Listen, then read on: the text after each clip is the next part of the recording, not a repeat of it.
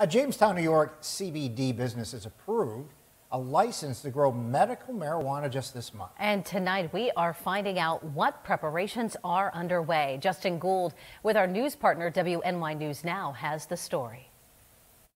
The Relief Market is only one of 52 hemp businesses that were granted a conditional license from the Office of Cannabis Management. I'm in the process of going through all of the regulations and things that I need to have in place, just like with the hemp process, already thinking ahead of planting this June. Owner Carrie Trammell tells us crop yields would be eventually sold to dispensaries for consumers to purchase. However, licenses have not been issued to a would-be dispensary yet, so she'll hold on to the product until further guidance is issued. In the meantime, she's working through the existing guidelines for growing. Security is one of their main focuses, but as well as that, there's also seed to sale tracking that will be involved, and a lot of green energy type things that they want to implement. So it's just making sure that everything that I have available to me and for the resources to be able to fulfill those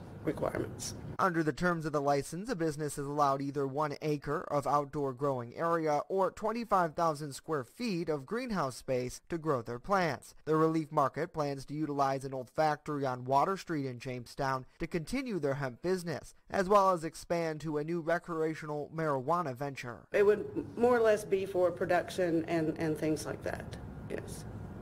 So that would include packaging and processing down to where we can process to flower form. Ultimately, Trammell hopes the community can keep an open mind about the venture, saying the new production will also create several local jobs. Justin Gould, WNY News Now.